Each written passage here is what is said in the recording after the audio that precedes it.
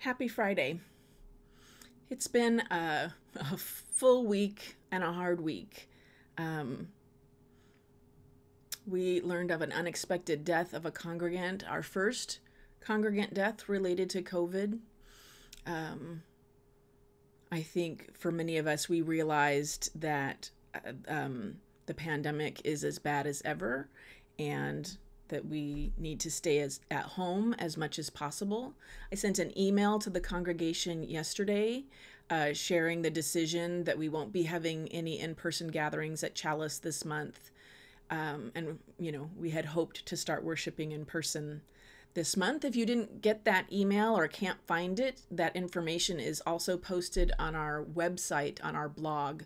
And in addition to that, what I just said, I was including some information about COVID and the San Diego County guidelines for quarantine and isolation that I learned about at a meeting with the county, a briefing for religious professionals on Wednesday. So all that information is in that email and on our website. But it's hard to realize at a time when, we thought we were turning a corner, that actually things are pretty rough right now. Omicron is very contagious. And of course, what we've all heard and want to hold close to our heart is that it's mild, and it's mild compared to maybe some other strains of coronavirus, but that doesn't mean it's nothing to be concerned about. And if it's more contagious, that means more people will have it, which means there's more possibility for someone to have it not be mild at all, but have it be serious. So in my house, we're locked back down in terms of how we're policing ourselves. So I'm not getting my hair cut this week. My husband is not going to the gym. We're looking back in the early days of the pandemic and trying to get back to that kind of space, which is hard. And it's hard when we've had some more freedoms and have been doing some more visiting and doing more things. And then this week was also the anniversary of the January 6th riot insurrection, which is sobering to remember and to reflect that our democracy is still precarious. We still have much to do to secure voting rights in particular. So a serious, hard week, and I've had some low moments for sure. And I've typically used this time, I started the whole Friday series reflecting on the question, like, how do we keep from being hopeless? And I've typically answered that question by pointing to something concrete that's giving me hope this week. But today I'm actually feeling pretty good. And so I was reflecting on that, like even after a hard week, what lifts the spirit, what keeps it from hitting too hard. And one of the things I've been working on today, just sort of incidentally work timing, is I'm working on the Black Preachers series that we're offering at Chalice this year. And our January preacher sent me his sermon video. And so I have the privilege of getting to hear it, watch it in advance. And then it's great. You're going to love it, January 23rd. And then that got me inspired to work on scheduling the next several preachers and start working on some of the stories, which I love. And we have, if you've noticed, for that series, we've been doing story books written by Black authors.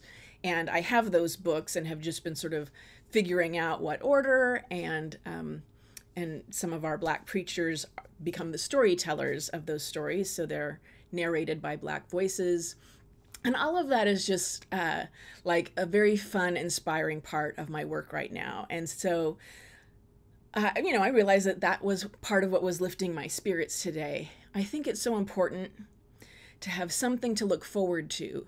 And of course, that's been one of the ongoing challenges of the pandemic, right? The things that we used to enjoy doing, that we used to look forward to, for many of us, have gone away or we feel uncertain about.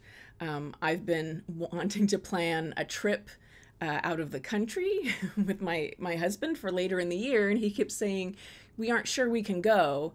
And I keep saying, but let's plan it, and then we can enjoy the planning and the looking forward, and then we can, cancel it or postpone it if we end up having to. So it's hard to have something to look forward to without feeling, sad about the possibility of having to cancel it or not do it. So I had two small suggestions here for January. One is consider writing someone a letter.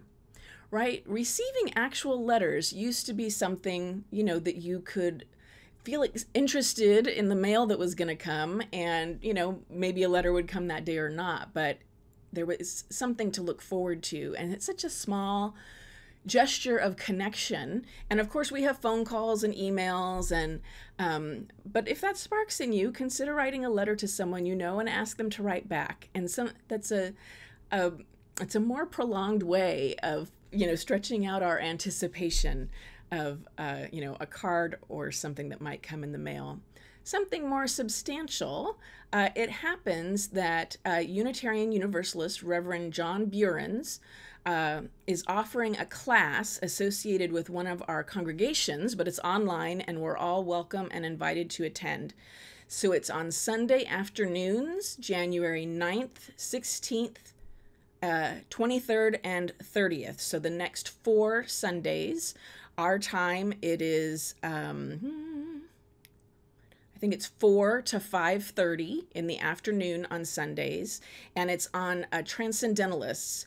Transcendentalism Then and Now is the name of the class, and it's based on his book about Transcendentalism, Conflagration, How the Transcendentalists Sparked the American Struggle for Racial, Gender, and Social Justice. That's available from the UUA bookstore.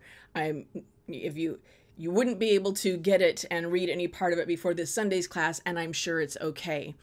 So I'm going to post that information in the description of this video down below. The information is on Facebook. It should be visible to you even if you don't have a Facebook account. And let me see what if they're going to email you the Zoom information, or if it's, I will figure that out. Oh yeah, there's a